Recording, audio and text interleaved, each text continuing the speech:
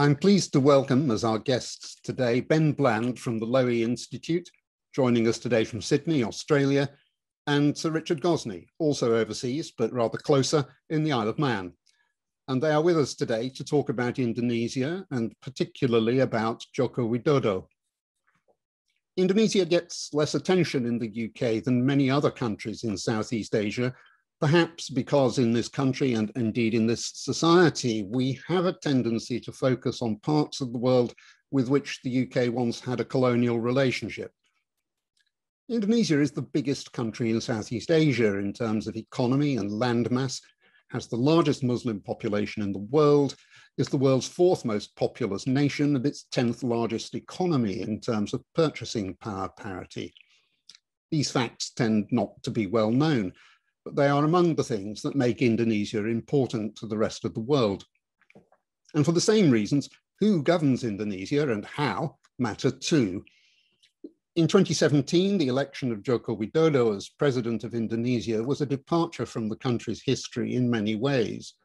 Jokowi, as he is known, is the first national political leader in Indonesia not to have come from a traditionally powerful elite. And as you will hear, he has surprised in many other ways too, in his time as mayor of Surakarta and governor of Jakarta, as well as in his presidential role. Ben Bland is the director of the Southeast Asia program at the Lowy Institute and was previously a journalist for the Financial Times in Hanoi, Hong Kong, and Jakarta. In 2020, he published a short study of Jokowi, Man of Contradictions, Joko Widodo and the Struggle to Remake Indonesia. You will shortly find a link to it in the chat channel. Sir Richard Gozney is now the Lieutenant Governor of the Isle of Man, and I have to thank him for rescheduling an appointment with primary school children to open a new nature trail in order to be with us this afternoon. Richard was the UK ambassador to Indonesia from 2000 to 2004 and subsequently High Commissioner to Nigeria and Governor of Bermuda. And I had the pleasure of working with and for Richard on a number of occasions through our FCO careers. It's a pleasure to welcome both our speakers. If you have questions that you would like to put to Ben or Richard or both, please use the Q&A button at the bottom of your screen, and I will now hand over to them. Richard. Thank you, Michael, and thank you for the invitation to talk a little about an intriguing man from a country which has always intrigued me. I lived there 20 years ago. I had lived there 45 years ago as a young diplomat as well. Ben Bland, you write a sympathetic picture of an Indonesian president, mayor of Solo, governor of Jakarta, then Indonesian president, different from others. He has a common touch and a very practical bent. And he's got important achievements to his credit, as your book brings out. But some observers have said that they're disappointed. My first question to you is, do you think the expectations of this different sort of Indonesian politician as a president were always going to be inflated, were always going to be greater than anyone in that sort of position could deliver? I think, before you answer that, I think some comparison with Gus Dur, the first democratically elected president of Indonesia just over 20 years ago, he was the first since the 1950s. Expectations of him were certainly inflated. But what's your view on this in the case of Jokowi? Thank you. Well, thanks for the question, Richard, and thank you, Michael and the RSAA for having me on this virtual seminar today. It's great to be with you and to have a chance to talk about a country that I love very much. I've spent a lot of time there. And it's true that not enough people know about Indonesia, not just in the UK, but in Australia, where I am, in the US, as Kurt Campbell, the new Asia Pacific czar for President Biden, told me, there's no monopoly on ignorance about Indonesia. So hopefully I can help and we can help in our little way to correct some of that today. So back to your question, Richard. I mean, I think I'm a football fan and this question makes me think of football because without hope, there is no disappointment. And I think the inverse is true as well, that if you have great hopes for your team, or in this case, for your leader, it's inevitably going to soon be washed up on the inevitable rocks of disappointment that we find in politics and in our daily lives. So Jokowi, for those who aren't familiar with him, Joko Widodo is his full name. Jokowi is the nickname by which he's known universally. And that name actually came from the days when he was a furniture salesman, traveling Europe, trying to sell the wooden furniture that he made in a small factory. And a French client of his said, how can I differentiate you from all the other Indonesians called Joko, which is a very common given name in Indonesia. So they came up with this nickname, Jokowi. But anyway, so his background was as a furniture salesman, then mayor of Surakarta or Solo, his hometown. And just he went in 2 years from being mayor of this small city of 500,000 people to being president of a nation of 270 million people. And I guess he was the embodiment of the outsider. He didn't come from an elite background. He talks and looks in a way like the average Indonesian. And he reflected kind of popular hopes for cleaner government, a stronger economy, better education and health services for the poor. But as I started, whenever hopes like that are so high, you're always going to struggle to live up to them, because politics is always this mix of personality, of leadership, of these deeper structural forces, and then a certain degree of chance. And it's very hard for one person to change these deep structural forces. So like Gusdur, who you mentioned earlier, Abdurrahman Wahid, one of the early post-Suharto presidents, I think it was inevitable that Jokowi was going to struggle to live up to these great expectations, partly because of his own limitations, but also because, and I think it's there in the subtitle of my book, The Struggle to Remake Indonesia, the challenge of trying to reform this country that's so big, so diverse, spread over thousands of different islands with hundreds of different religious and ethnic groups, and a country that's very young. It really only won its independence in the aftermath of the Second World War from the Dutch, of course, and really had never been a country before, had been a collection of different peoples. And colonialism both kind of suppressed the Indonesian people, took away their resources, but ironically at the same time, in throwing off the shackles, it forged the Indonesian nation. But I think that nation building project is still very much a work in progress 75 plus years down the line. Thank you very much. That sort of sets the scene quite nicely, I think. My second question to you is about President Jokowi's mix of Javanese culture, with which he grew up and where he had his business, and the political culture into which he's fitted and had to work. The Javanese, especially those from Central Java, where he comes from, as did Suharto, importantly, have a reputation, and a very strong reputation, for patience, balance, equanimity, and avoiding confrontation. And in avoiding difficult decisions or in challenging people with vested interests, which President Jokowi has done, it's been noted, and your book does the same. A fairly recent president, Bambang Yudhoyono, did something of the same, and comes from the same cultural background in a way. But how much does Jokowi's avoidance of confrontation and challenging people reflect his Javanese culture, and how much is it just him having to live with the real politic of Indonesia, where there are an awful lot of big vested interests? It's a really good question, Richard, because I think because Indonesia is such a fascinating place and has many different cultures, but obviously the dominant one is the Javanese culture. That's where the majority of the population live, on the island of Java, perhaps the most densely populated island in the world. And it's the dominant culture in Indonesian politics as well. So people have always been fascinated by it. And anthropologists, of course, in particular, love Indonesia because of its many cultural quirks. And there are obviously many unique things about Javanese culture and Indonesian culture more broadly. But I'm always wary, as someone who studied history, of any kind of single view of a country or an issue. I'm wary of any overly simplistic, essentialist explanation, if you like. And I think there's always a risk of that with Javanese culture, of trying to explain everything in Indonesia through that lens. But I do think there's a lot that is essentially Javanese about Jokowi, about the way he doesn't like direct conflict. He often kind of explains away problems with traditional sayings in a way, as you alluded to, like Suharto, this former general who ruled Indonesia in a very authoritarian, some would say dictatorial manner for 32 years.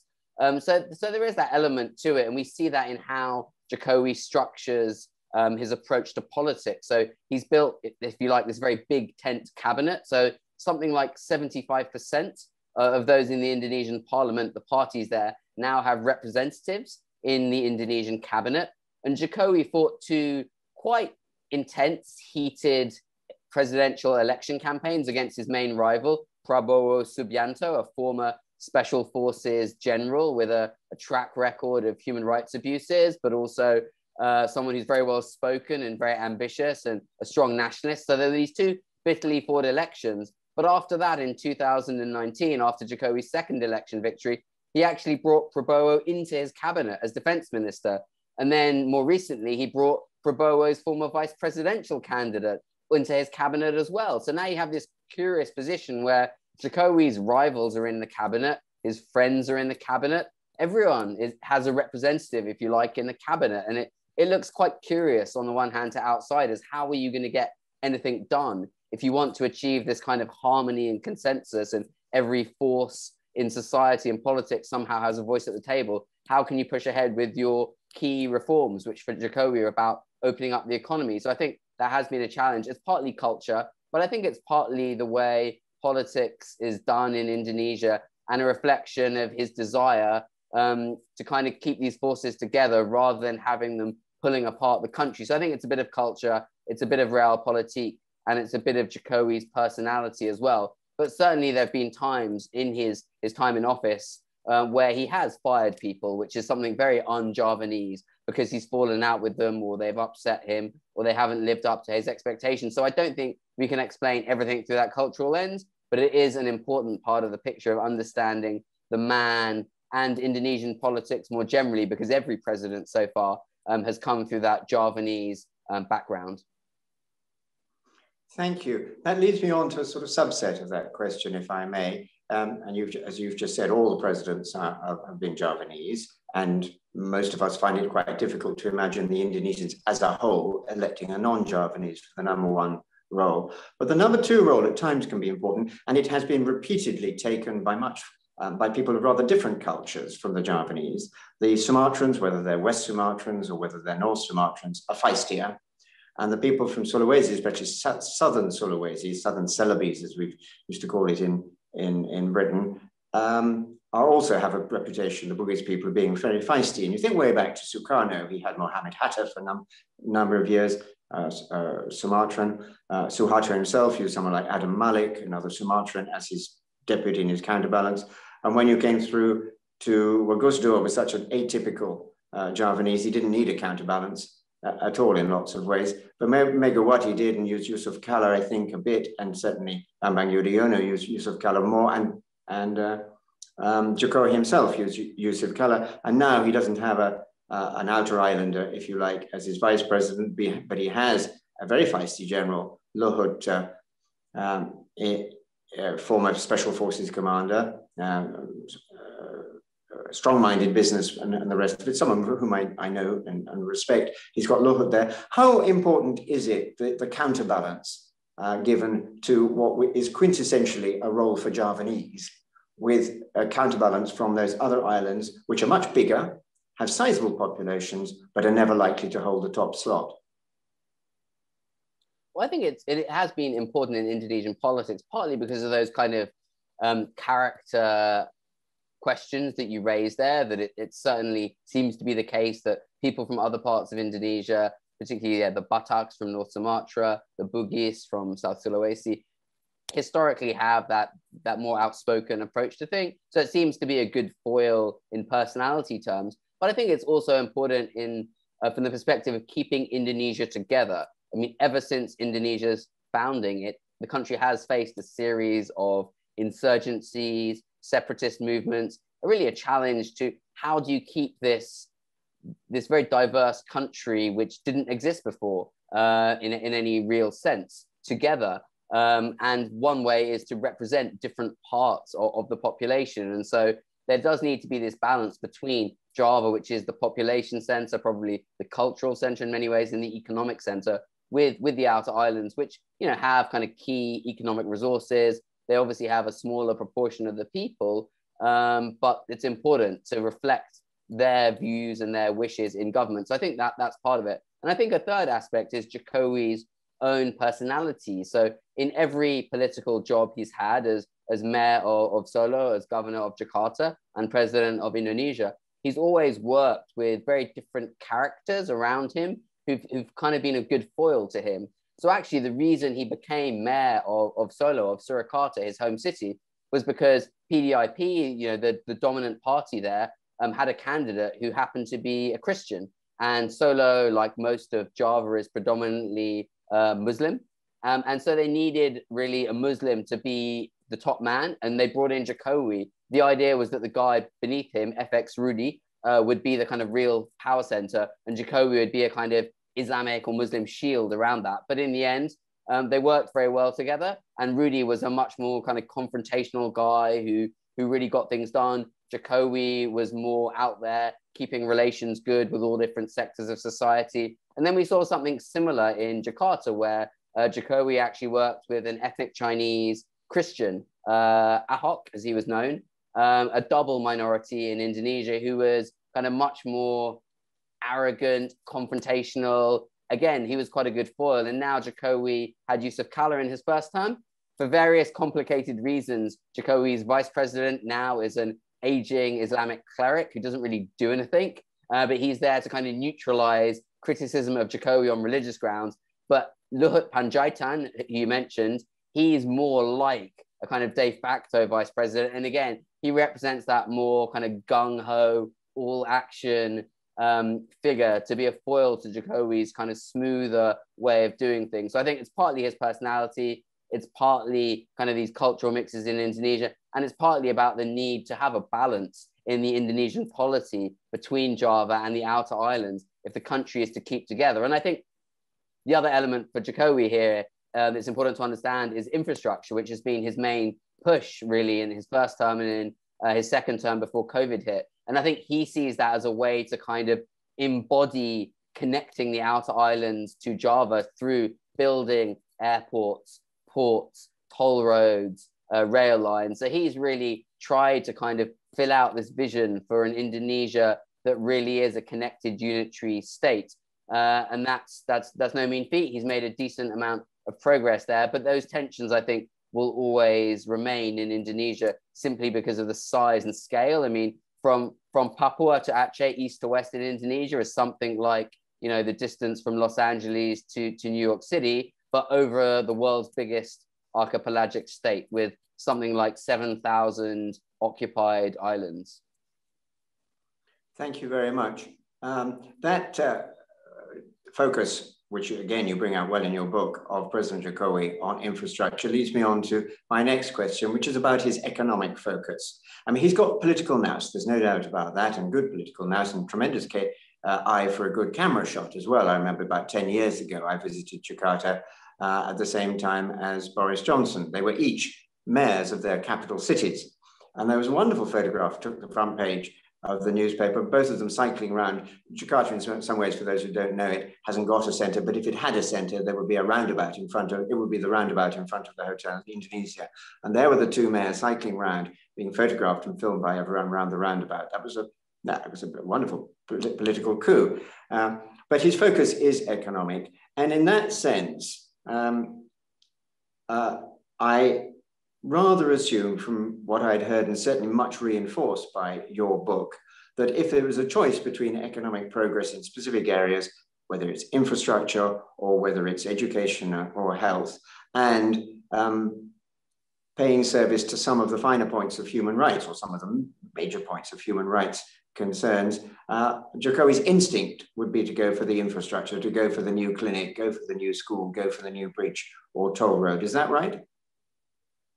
Yeah, I think that's exactly right. His instincts are economic, and we have to remember where he came from in two important ways. I mean, firstly, his youth and his experiences as a young man working as a plantation manager on a forestry plantation, and then running his own furniture factory. That was all in the Suharto era. So his experiences, I think, were framed under a government that also put economic development above all things. And I think Jokowi's worldview, in as much as he has one, because he's not a guy who reads political biographies or thinks about how politics works, was framed by his experience of building his own business. So he really has this kind of nuts and bolts approach to the economy. And that's what makes him tick. That's what he wants to progress. And I think he's not interested in human rights particularly, although when he came to power, he did tap into kind of support from a lot of human rights groups who saw him as an outsider, who thought he would be a good vehicle for kind of deeper political change in Indonesia. And he did kind of pay lip service to some of their wishes. And I think he kind of used them in a sense to advance his own interests, but he was never really interested in those issues. And I think he's become more explicit the more confident he's got in the presidential palace. He's, in the last few years, he's explicitly talked about Indonesia's democracy having gone too far. It's getting in the way of getting things done. So he's explicitly rolled back the powers of Indonesia's formerly very powerful independent anti-corruption commission, which I think was one of the great success stories of the Reformasi, the reform period after the ouster of Suharto. So he's rolled that back because he thought it's getting in the way. It's stopping civil servants from having the confidence to get projects done. And I think it's not just that, but more generally, we've seen a bit of a crackdown on critics of Jokowi across society, journalists, activists, and the like. And I think he's talked about Indonesian people wanting to see economic development above all else. And there are some surveys that show that's the case, that Indonesians view democracy above all as being a tool to drive economic development. But I still think people care about the freedoms they have now that they didn't have in the Suharto era. So there is a bit of a risk that he could go too far with that. And an example is there's been a lot of talk recently. There's officially a 2-term limit in Indonesia in the constitution. And there's been some talk of whether Jokowi might try to change the constitution to have a 3rd term. And there's been a fair bit of pushback against that. And I think there are limits to how far Indonesians kind of view economic development above other issues. And a lot of people still, older people particularly, remember kind of the bad old days, and they want some sort of balance. They do want a better economy, better access to health and education, but they also don't want to lose the hard-fought and hard-won ability to criticize their government. So I think there does need to be a balance, and I'm not sure Jokowi's always got that balance right. And that's partly also about him and the people around him. So it's not just Luhut and Prabowo, but he surrounded himself with a number of former generals from the military, from the police, who I think have a very kind of security-focused approach. And they tend to not really see the difference between kind of loyal criticism and treachery. To their minds, it tends to all be the same thing because their experiences were really all from the old New Order, Suharto era days. So I think that there's a balance, and I'm not sure Jokowi's got it quite right. And Indonesia still being a democracy with contested elections, these are issues that will have to be fought out at the ballot box in future. Thank you. I think my sense is that desire for some basic human rights amongst many people, and go back to the people in the villages and towns and cities of Java, is there, and they are very thankful when they no longer get the high-handed approach that sometimes happened in the Suharto days, that if a slum needed to be cleared, it was cleared, and questions were not entertained before it was cleared.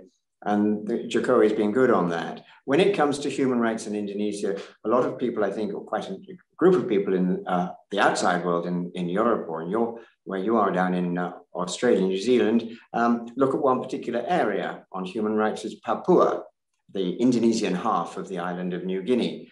And down there, it's an area which in some ways, when you're in Jakarta, it seems pretty peripheral. And I think to most Indonesians, it's pretty peripheral. It's got some important natural resources, an enormous copper mine, which is also a good gold mine, and a gas field, and 1 or 2 other things. But it's out beyond the edge of what most people know and think about. But the Papuans have for a long time, ever since they were incorporated in Indonesia, really, off and on, and they came into the Indonesia almost 20 years after the rest of the islands. There've been an independence movement down there, separatist movements down there, and usually certainly through Suharto years and subsequently, it was if you like, the security apparatus, the security policy people who had the upper hand on policy down there, suppressing the dissidents at least as much, if not more, than addressing the underlying causes of why the Papuans felt different and wanted to be treated somewhat lived differently. There were two ends of the country where this happened. One was Papua, the other was exactly the opposite end in northern tip of Sumatra, in Aceh, where after the ghastliness of the tsunami and the big earthquake producing tidal wave of, I think, 2007, Jakarta swallowed hard and gave them a degree of autonomy, which they'd always said they would give no part of the country because it was too dangerous a precedent. They did it up there, and Aceh has more or less been settled in political terms for much of the time since then. That's never happened in Papua. Jokowi himself is popular there. His own party has always been popular down there because it's been the PDI, Democratic Party of Indonesia, has been in many ways the natural party for non-Muslims, they're mostly Christian over there, and for other minorities, Chinese and others.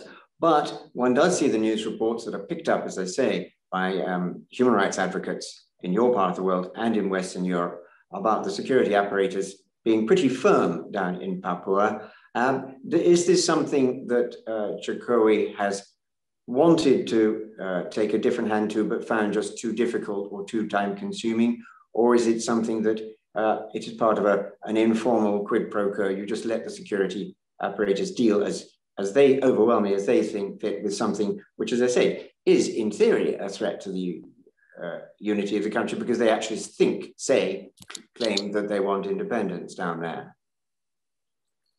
I think this is one of the things that many things that confounds me about Jokowi, which is why I talk about him as being a man of contradictions, that when he came to power as president in 2014, among the various sort of human rights questions that he did say he would address, he talked about having a different approach to Papua, more dialogue, listening to people. And I think there was quite a lot of hope that that would be genuine, and that did help him become extremely popular. I think he's won in both presidential elections, something like more than 90% of the vote in Papua, as he has done in many of the non-Muslim minority areas around Indonesia. So incredibly popular. And he did promise to bring this different approach. But in the end, he seems to have gone down a very similar path to Susilo Bambang Yudhoyono and other predecessors, which is on the one hand kind of securitization, letting the generals and the police take charge, and on the other hand, kind of driving infrastructure development and kind of top-down economic planning. So the idea being, if you build enough roads, then the economy will improve, people will be better off economically, and so there'll be less disgruntlement and disquiet.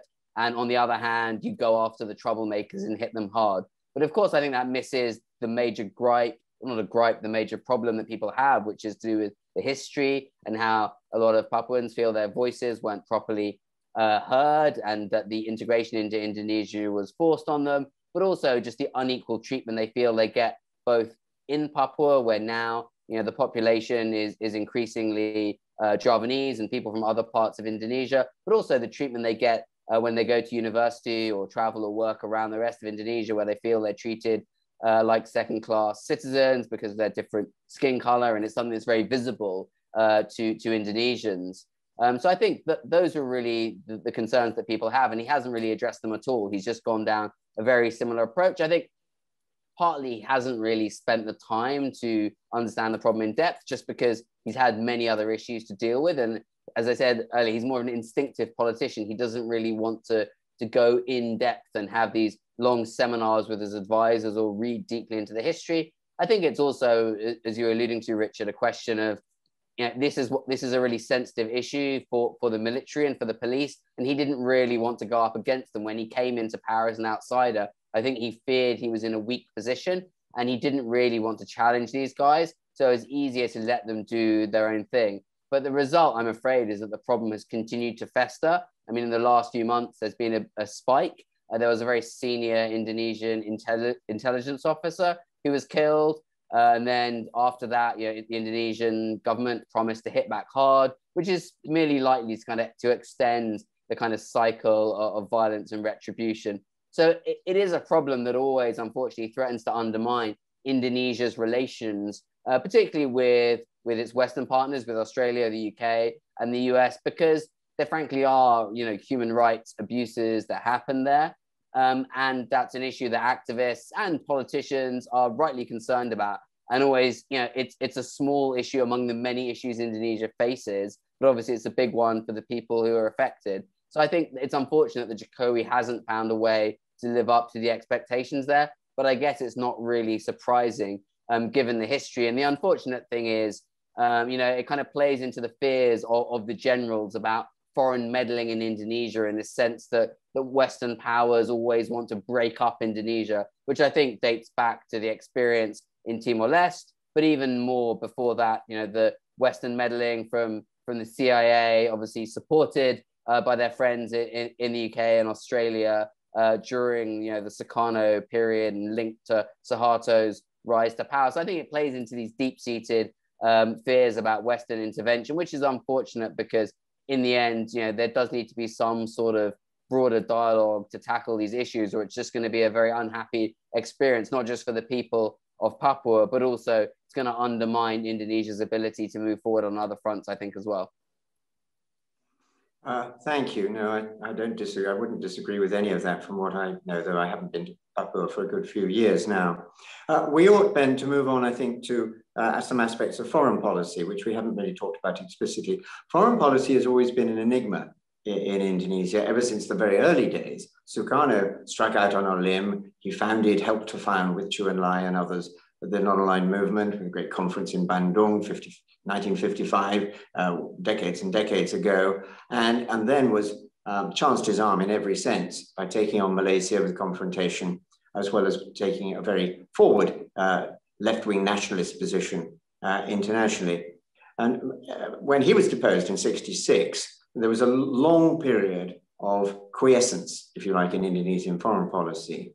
For about 10 years, the country was putting itself together again post Sukarno. And then East Timor happened and the Portuguese walked out and the Indonesians felt one way, rightly or wrongly, that they had to walk in. And for the next 20 years, I think Indonesian foreign policy was very much focused on limiting the damage internationally to their reputation for the fact that they'd walked in to the old Portuguese territory and were running it rather against the wishes of quite a lot of the people down there. They got rid of that in the late 90s, but and that's now over 20 years ago. But for that last 20 years, since the interim President Habibie offloaded East Timor as an issue, it has still much of the time been the sleeping giant in foreign policy. They have a mantra which is well known to all of us who've looked at the country about Indonesian policy being independent, non-aligned, and the rest of it. But a lot of that has boiled down to not getting involved in outside issues more than they had to, even in their own regional grouping, ASEAN, which was set up really, which took off after the fall of Vietnam, with the sense that the other Southeast Asian nations had more in common in defending themselves against the spread of communism. But even in ASEAN, they've been pretty cautious. My question to you is that finally changing under President Jokowi's leadership, with a bridge to the old enemy of China, an old enemy because they were thought to be behind the Chinese Communist Party, which Suharto suppressed, stamped on very hard in '66. Is that changing now? Is there, both in the infrastructure projects and in other areas, an arm being extended to China, which changes that, tilts the balance of that long-standing Indonesian reticence in foreign affairs? I'll get on to the China question in a second, but to address the first part of that, which is kind of how Indonesia sees foreign policy, I think we can't overestimate how deep the scarring of the Sukarno adventurism was. And we have to remember how that ended, which was in 1965 and 66 and the years after. Something like 500,000 to 2 million Indonesians of left-wing persuasion or suspected leftists or people in the wrong place at the wrong time massacred as Suharto took power and tried to, as he viewed it, sort of cleanse Indonesia of leftist elements that he viewed as being tied to Sukarno and allegedly tied to the Chinese Communist Party, or at least broader leftist and communist forces. And that was really a devastating massacre, a genocide that left deep scars in Indonesia. And I think there's been a sense ever since that the more engaged Indonesia becomes in external politics, the more the risks that has for the domestic polity, for keeping Indonesia together. And I guess I'm an unusual foreign policy analyst in that I'm not very interested in discussing constructivism and realism. I think almost all foreign policy is about domestic politics.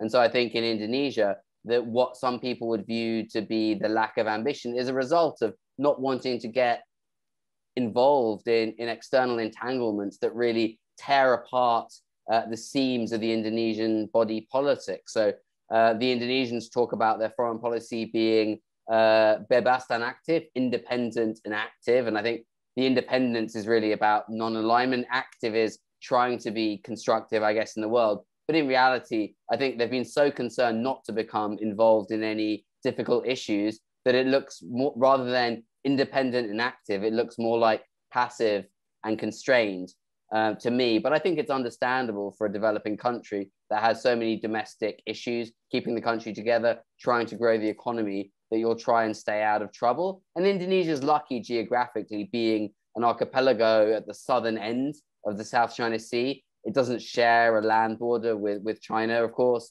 It doesn't share much of an overlapping maritime claim either. So it tends to have been far away from external threats. So it's been able to, by and large, avoid those entanglements, which is good. I think things have changed a bit in the last few years, especially in the relationship with China. And I think that's broadly a reflection of Jokowi's focus on economic development and his pragmatism. So Jokowi, when he came in, talked about his foreign policy being about friends with benefits. So he said, what's the point in having all these diplomatic friends unless we get any benefits?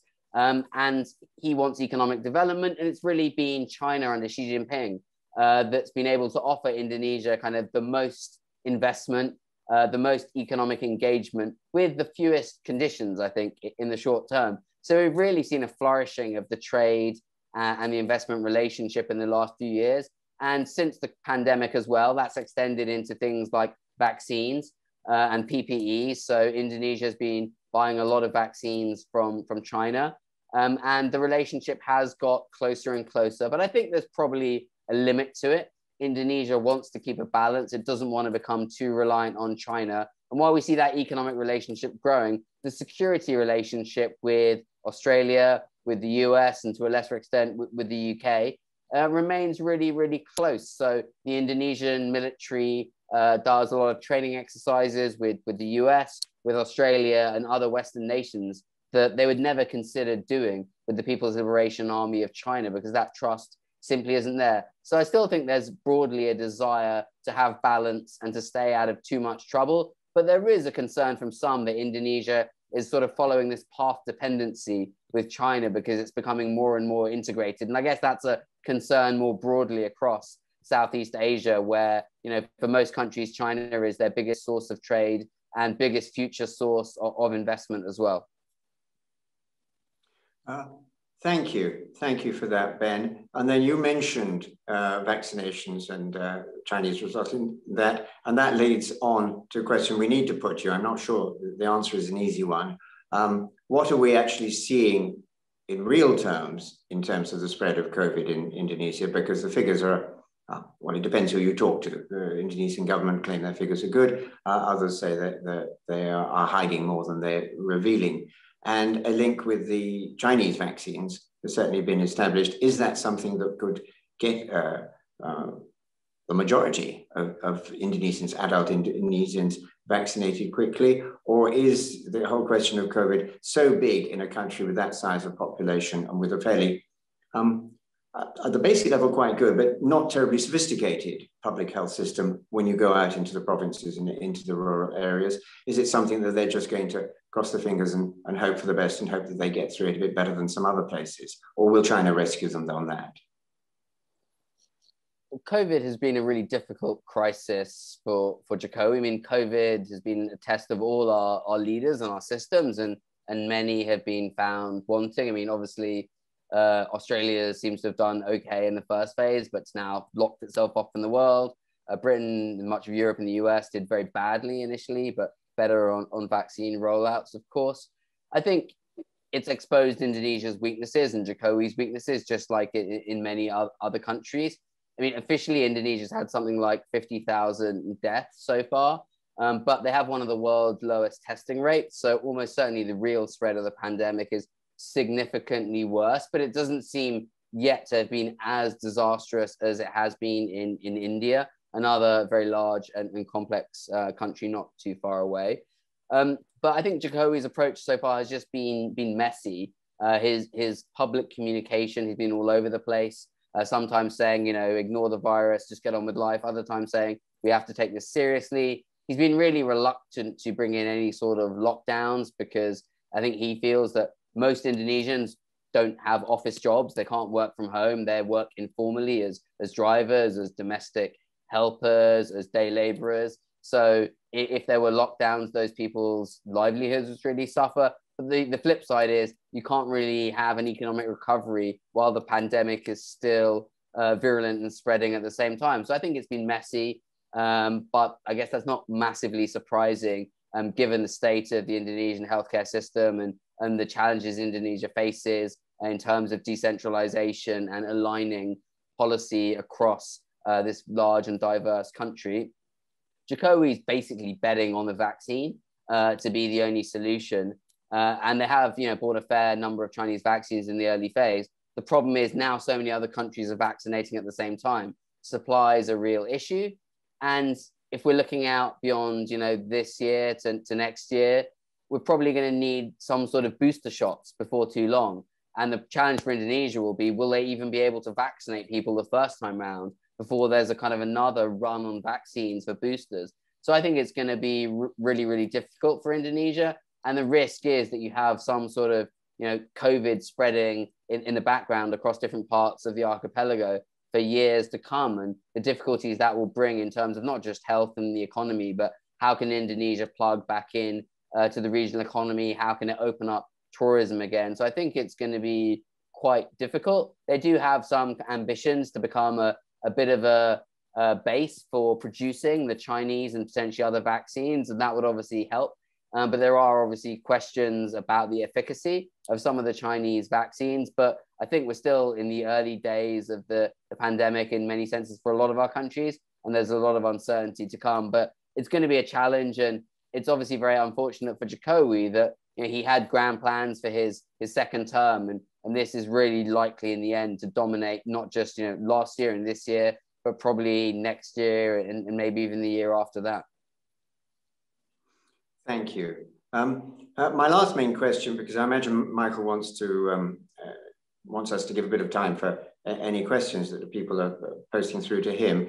But my last question is a fairly broad question. It's about the attitude, approach, policies of Western governments. You're sitting in Australia, perhaps you have a reflection on the Australian attitude towards Indonesia, which has always been a very interesting relationship. I used to say to my Indonesian diplomat friends that the most challenging job that any Indonesian diplomat could be given was ambassador to Australia, because the two political cultures are so very different. And you read often in Australia, policy seems to be decided by the Sydney Morning Herald, and first read about that, whereas in Indonesia, quite the opposite was the case. But anyway, the Australian attitude and approach to Indonesia is interesting, and Australia has put in huge resources into that country, into trying to understand it better and link with it. Or, where we sit here in the UK, I no longer have a link to the British government, but I did for 35 years or more. And my job was in looking at a country, whether it was Indonesia or elsewhere, I was to think, are we getting it right? Is we, at that time, for me being the British government. Are there things that you can think of that where, say the British, say the Australian, say other Western governments are getting right or getting wrong that are particularly stand out for you at all? Well, yeah, there's a lot of work in Australia that has gone in over many years into understanding Indonesia. And that's, I guess, why I'm in Australia and not working in my home city of London, because it's simply further away and less interest and less resources. I think that the biggest thing that people get wrong about Indonesia, and I would say this is governments, but also analysts and journalists, and I'm sure I've been guilty of this myself in different guises, it's just in a way, having unrealistic expectations for Indonesia and not understanding these deep historical tensions and contradictions. So you tend to find in the discourse about Indonesia in the West, either it's going to be kind of the next democratic success story, a beacon for Islamic democracies and Islamic, economic progress, or it's going to be the next balkanized state falling apart with the fundamentalists taking over. So people have these very extreme views and flip from one side to the other. And I think they just miss the contradictions of society and these deep tensions in Indonesia, which are nothing new, between economic openness and protectionism, between kind of a tolerant culture and kind of more rigid, radical views of Islam, and between kind of the perception that Indonesia should be this more active player in the world and the sense that it's an inward-looking archipelago. So I guess my book is a bit of a plea to have some understanding of the many growing pains that Indonesia has been through, and to say, rather than talk Indonesia up or talk it down, you'll probably get more out of it if you understand the complexities and the reasons why things can sometimes seem contradictory. And that's obviously difficult for people who are busy, who want a kind of 3-minute readout in a news article or briefing notes for a minister or a visiting diplomat. It's difficult to have that view, and maybe that's a difficult story to sell for journalists too, or for analysts. But I think that's the challenge. And I think the other thing is really not to let this sort of new talk of a Cold War with China, or ideological confrontation with China, pushback against China, which we heard a lot about at the G7 in the last few days, to not let that dominate the relationships with Indonesia or other important powers in Southeast Asia. Because I think in a way, the more you frame your engagement with Indonesia or Malaysia or Vietnam through that China lens, the less you'll get out of it. And if your job is to bring these countries more on side and to deepen your connections, you need to kind of listen to what they want.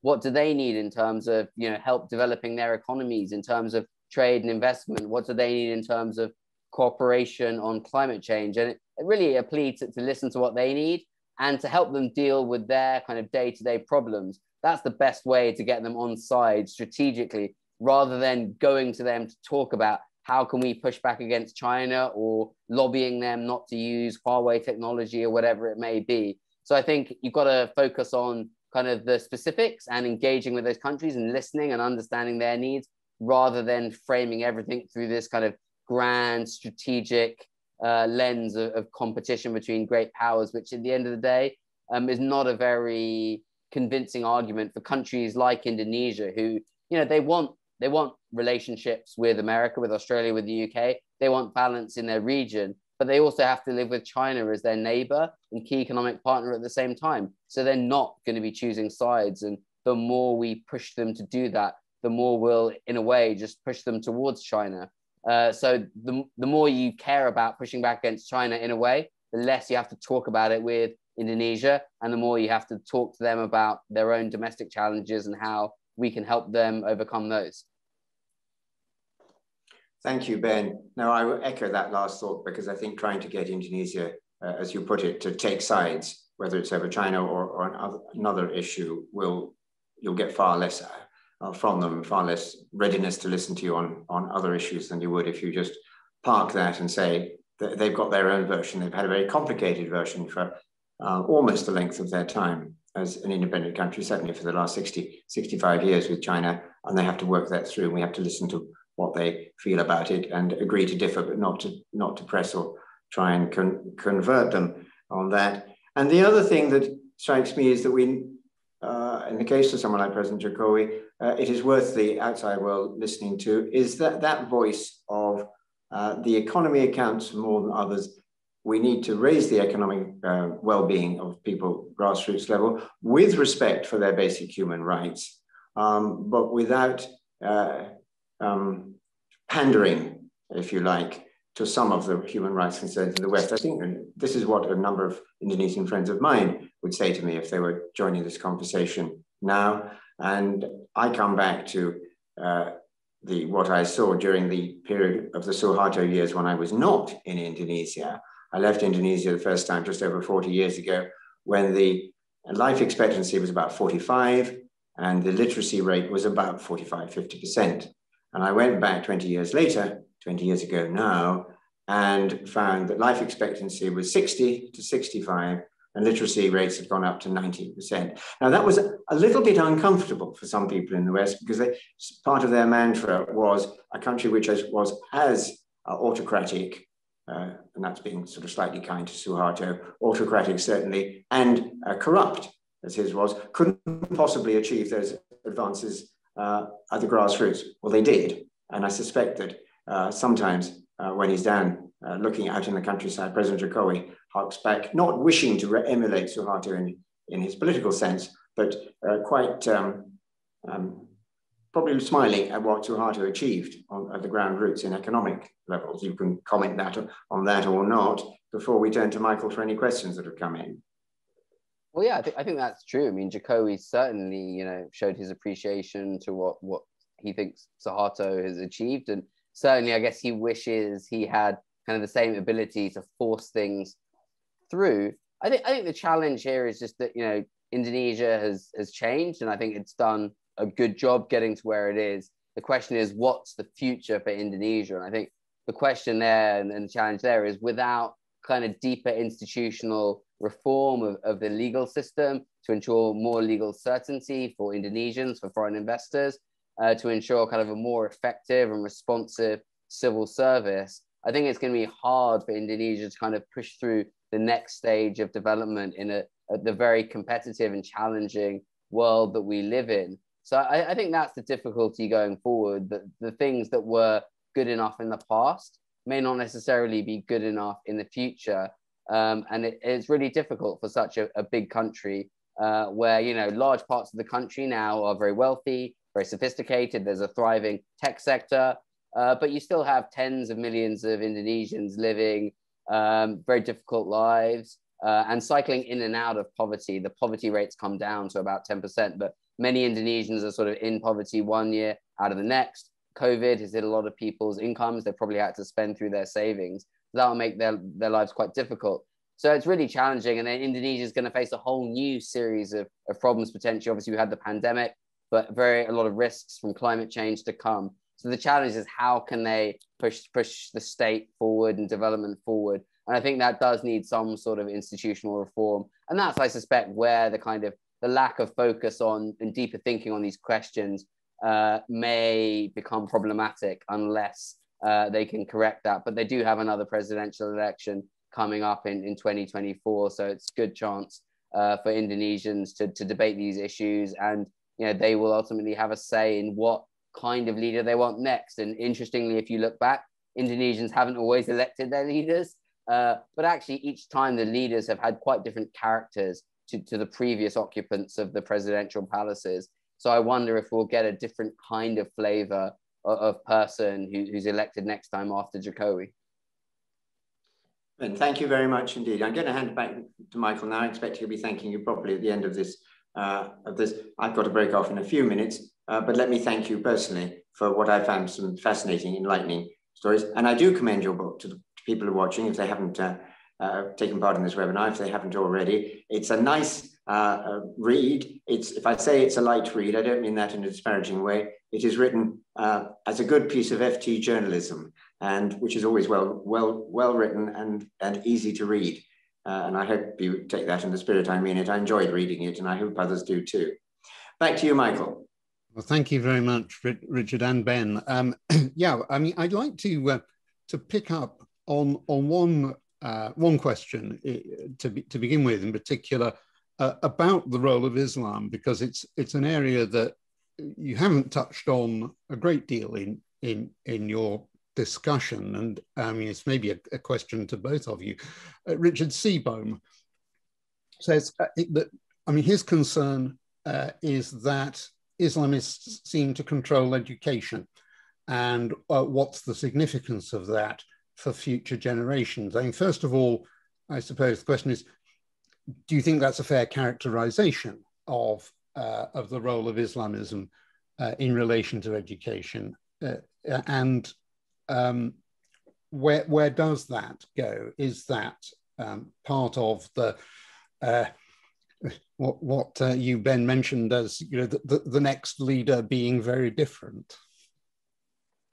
Well, look, I think it's not quite fair to say that Islamists control education. I mean, I think the way I see it, you have to understand that Indonesia is in quite a unique place for the world's biggest Muslim majority nation. And Indonesia's founding in 1945, there was a debate about whether Indonesia should have Sharia Islamic law written into the constitution. And Sukarno, the founding president, was against that.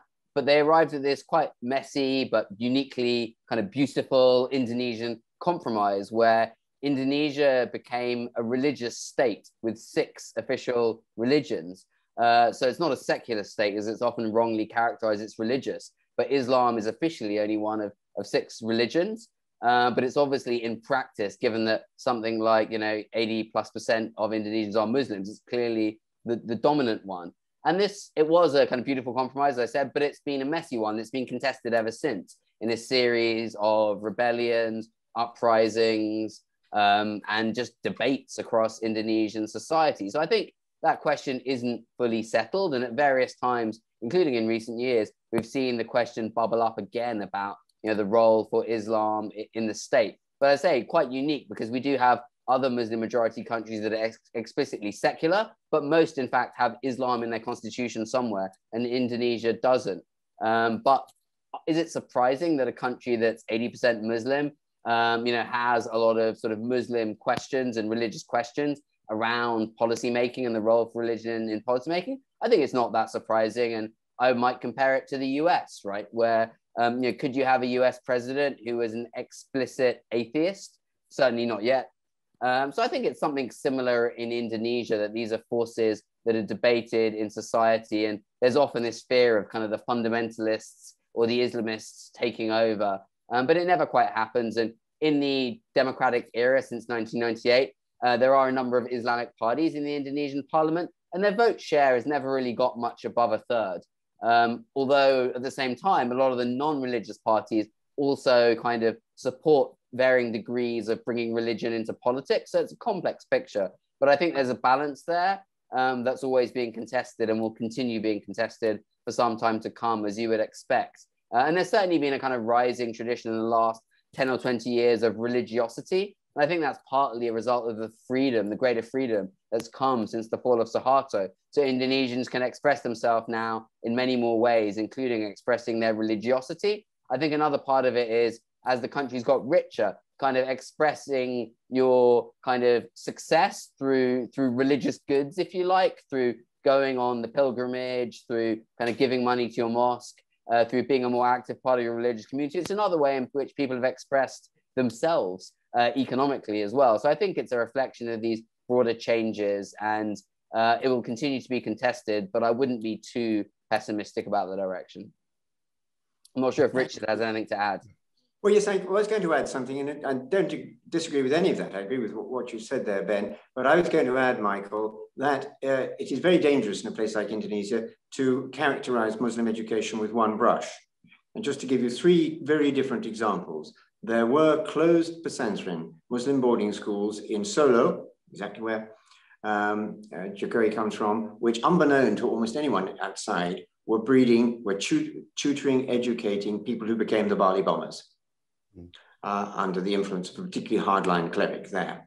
And that was horrendous. They jumped over to Bali because they didn't want to kill Muslims. And when they went for Westerners, they didn't want to kill Muslims as collateral damage, because they would go to Bali and they would merely kill Hindus in their very skewed version of the world. That certainly was, and I suspect is still, a very small part of Muslim education, that sort of hardline view. And then you come to someone like Gusdur, whom we've referred to once or twice. He was very much, and he was a truly democratic, the first democratic for 50 years, Indonesian president. And he was a product of the big traditional Muslim organization, Nahdlatul Ulama, which has more members than sort of major trades union in Western Europe or the United States could ever dream of. Or any mass organization. There are more members of that than there are in the Scouts or Guides, probably in the whole of Western Europe, or whatever other figure you like to with. And Gusdur was a product of that. He was a priest, a Muslim priest in that organization, and he came to the top, and he was a very important force for good and democracy. And I went to see modern day Muslim education of a very enlightened sort in the far tip of East Java. there are a series of secondary schools. I think it might be called Guntur, but that may not be quite the name, where a lot of leaders of Indonesia went. And there are 3 or 4 secondary schools running parallel, of all boarding schools, very clearly a Muslim. And I was told the night, I went there for the night with a friend, and I was going to lecture the next morning, and I was tipped off just before I went to bed. I said, of course, he said, you're not allowed to lecture in Indonesian, which is what I was expecting to do. Oh no, there are only 2 languages here, Arabic and English. And they were producing some wonderfully well-educated people whom I don't think would frighten any horses in any town anywhere. So it is a very, very, if I say broad church, that's a slightly unfortunate phrase when talking about, it's a very broad mosque. Thank you. Thank you very much indeed. So there's both very interesting contributions on that issue, and I'm going to check out now. Indeed, Michael, thank you very much for it.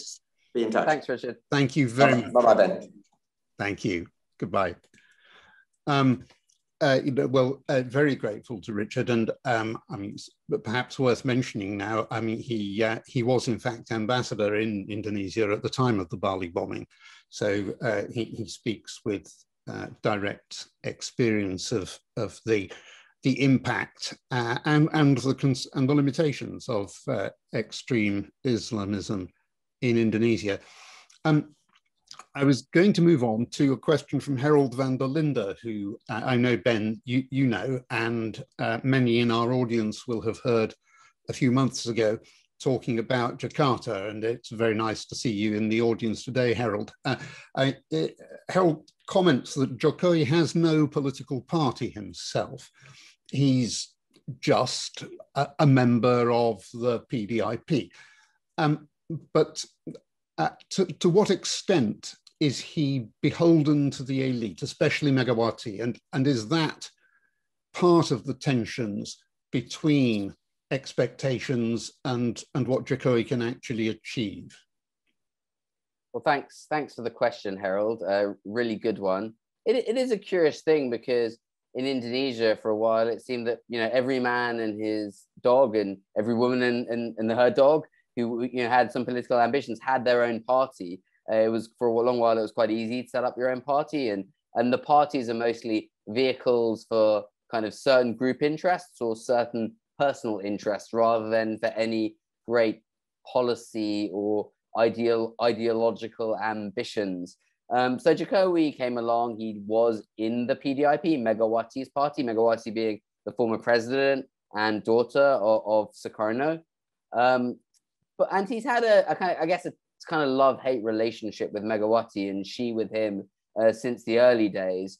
And some people say that he's always been a puppet of Megawati, but I think it's more complex than that. I think at times Jokowi has kind of got one over Megawati. At other times, she's kind of used her power over him to squeeze him, to force people into his cabinet who didn't want to be there, to force certain decisions on him. So I think it's been a tug of war, if you like, ever since the early days. And we have to remember that back in 2012, when Jokowi ran for the governorship of Jakarta, one of the reasons he got strong support from Megawati was because she thought by tying her fortunes to this popular, potentially transformative outsider, she would boost her own prospects of running for the presidency. But in the end, Jokowi kind of pipped her to it. And she only very reluctantly agreed to nominate him as the PDIP candidate in 2014, after kind of much soul searching with her daughter, Puan Maharani, who also had her own ambitions and still does for the presidency. So I think it's been a push and pull, not fair to characterize him just as a puppet. And, you know, recently in the last round of local elections, we saw Jokowi smoothing the path of his own son and son-in-law into politics as well. So while he doesn't have his own party, I think that does reflect his own desire to build some sort of personal stake in politics that's beyond Megawati and PDIP, although his son and son-in-law were supported by PDIP as well. So I think he's trying to sort of play his own game as well to secure his own legacy. And I think this goes back to the Javanese culture. He's not the sort of guy to make a drastic move. So there was some pressure on him in 2014 to set up his own party, but he was never going to do anything so confrontational. it's always for him about some sort of balance. But see, he certainly wants to be remembered as his own man, and I think he will be, because certainly if he'd listened to Megawati, he wouldn't even have been the presidential candidate. Thank you. Brian Dyer has asked, is the diminution of the importance of the Pancasila to the detriment of Indonesia? I think you'd better say, for the benefit of the audience, what the Pancasila is, please, Ben, as well. Yeah, well, thanks for the question. So Pancasila, as it's pronounced, is sort of the 5 founding principles espoused by Sukarno, which talks about things like belief in one God, not necessarily in Islamic God, but just one God, kind of belief in social justice and other aspects of Indonesian society. So it's quite a broad ideology. I think it's quite all-encompassing, but I'm not sure there's really been a diminution of it, because Megawati, as the daughter of Sukarno, has really viewed herself as the protector, and PDIP, the party, is the protector of Sukarno's legacy. And under Jokowi's presidency, there's been a lot of push to bring Pancasila kind of more explicitly into the educational curriculum and into the public debate. So I'm not sure there's been a diminution. I think, if anything, it's been advanced, but it's a pretty general and broad brush kind of principles. So it doesn't really give you too much clarity. People can see lots of different things into it. So I think it's a nice founding kind of basis, but really in many ways you can make of it what you will. But yeah, I'm not sure it has been diminished. I think probably, if anything, as a slogan, it's been pushed. The challenge really is kind of to live up to those principles. How are you going to go about bringing social justice for Indonesians? It's very easy to say, and it's very difficult to do, because it's about building a kind of fairer society, building a kind of system of social insurance and a healthcare system, which Jokowi has tried to do, but it's very difficult to do in practice. And I think in the end, kind of the legacy of policy reform is much more important than kind of the ideological and rhetorical commitments.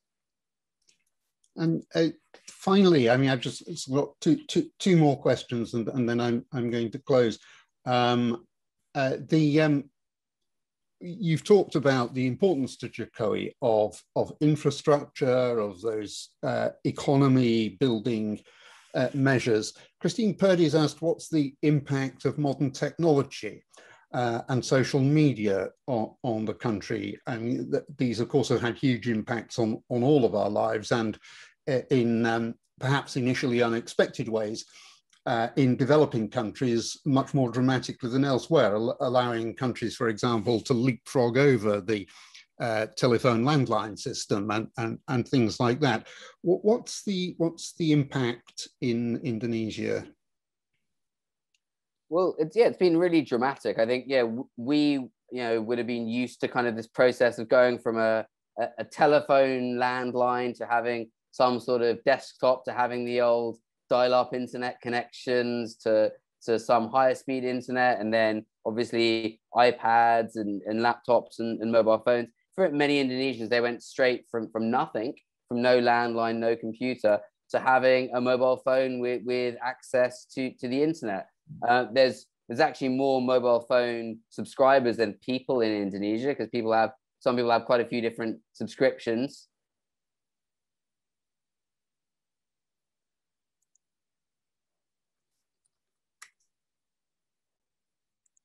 Have we lost you there, Ben? I'm back. Can you hear me now? Yes. Okay. Sorry about that. I'm not sure what happened. So talking about internet connections, and then mine goes or yours goes. But anyway, a lot of Indonesians went straight from having no landline, nothing, to having a mobile phone in their pocket connected to the internet. About half of Indonesians are regularly connected to the internet. And there's been a really transformative effect in terms of social media, the way technology has changed the way people live, particularly in the big cities and the suburbs around the big cities. So Indonesians use platforms like Twitter, Facebook more than many other countries in the world. They're very social people, and so they're very, very active on social media, and that's had good effects in terms of people connecting, and some negative effects in terms of corrosive political debates and divisions in societies and spreading of misinformation and the same sorts of problems we've had elsewhere, but maybe more exacerbated by the rapid adoption of the technology. I guess on the positive side, we've seen a lot of Indonesian startups develop in the last few years, helping to tackle a lot of the infrastructure problems Indonesia has. So, for example, there have been really big developments in terms of motorbike taxis now connecting via apps, so sort of Uber, but via motorbike in Indonesia. And some of those companies have really become multi-billion-dollar success stories. Jokowi's education minister is a former tech startup founder who created a company called Gojek, which does basically that. It uses mobile phone platforms to distribute transportation services. You can order food, but even massage, any kind of service you can have delivered to your house now. So I think there's been really positive economic effects going so far. The challenge is how to make sure that those platforms then kind of lead to the creation of better quality jobs for Indonesians and not just kind of insecure, low wage kind of day work.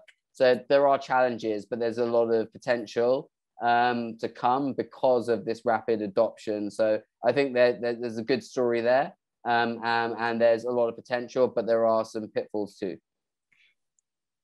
Thank you. And just coming back to foreign policy at the end for a moment, we haven't actually uttered the words Belt and Road Initiative this week, which is relatively unusual for me at the moment, although you have, of course, touched on the substance of it, Chinese investment and so on. For a variety of reasons, some of them domestic and some of them international, increasingly the British government talks about a foreign policy tilt to the Indo-Pacific. And many will be aware, we've just dispatched a naval task force to the Indo-Pacific. I mean, not with any military intent, mainly as a sales advertising venture, I think. But the sort of question is, I mean, first of all, there are a lot of questions in the UK about the credibility of this approach to foreign policy. How is it viewed, if at all, in Indonesia? Is this something that the Indonesians are aware of? Is it something that will perhaps trigger them in ways that you were talking about before? In other words, not engaging with the things that matter to them, but trying to engage instead in a conflict with China in some way. How is that likely to play out from an Indonesian perspective? Well, just briefly before I answer the UK on the Belt and Road, it's interesting because one of Chinese President Xi Jinping's founding speeches about the Belt and Road in the early days was made in the Indonesian parliament. So I think China's always seen Indonesia as a really important part of I think it's the maritime Silk Road. The road is actually over water. So Indonesia has always been a really important part of that, which is interesting. And there are some huge projects in Indonesia. For example, China's first sort of effort to export its very successful domestic high-speed rail program is in Indonesia, which is now under construction, connecting Jakarta with Bandung. So it's an interesting case study to see how that goes. I think when it comes to the UK, broadly, people in Indonesia's foreign policy community would welcome talk of the UK's tilt to the Indo-Pacific. I think it's just that so far, it's talk. We're yet to see any meat on the bones, but Indonesia has a good relationship with the UK. The Indonesian Foreign Minister has met Dominic Raab, I think, twice in person during the pandemic, which is good. The climate change envoy was just in Indonesia for talks as well, Alok Sharma. So there's broadly a good relationship. There's a lot of respect for British education. There are a lot of good historic business links, the likes of HSBC and Prudential. So I think that there's by and large a good perception about the UK, and Indonesia would welcome a more engaged Britain in the region more generally. So I think Indonesia, for example, is supportive of the UK becoming an official dialogue partner of the Association of Southeast Asian Nations, which is good to see. And I think it's partly because the UK hasn't been pushing as strong a line on pushing back against China as, say, the US or Australia. It's partly because there's just a good level of respect. But I think there's also a lot of potential to deepen the relationship. I think in a way, the UK is probably better understood in Indonesia than the other way around. Indonesia literacy in the UK is just really low, frankly. So I think there's a lot of opportunities on the UK side, hopefully, to deepen understanding of Indonesia, its potential and its challenges, and the desire to cooperate on many more fronts. So I think there's a lot of work that needs to be done there. And I think for all countries, who've noticed the UK talking about the tilt, the question then is, what resources beyond kind of the PR exercise of kind of naval visits, what else comes into that? Is the UK military going to be looking to do more training and integration with the Indonesian military? What's the push in terms of trade and investment agreements? What's going to be the push in terms of people-to-people links or educational ties? So it's now, I think, down to delivery. Thank you very much indeed, Ben. I mean, we do have to end there, I'm afraid, and I would like to thank Ben and Richard, even though he's gone already, for giving us such a lively discussion. I mean, no question in my mind that Indonesia deserves more attention than it gets from us.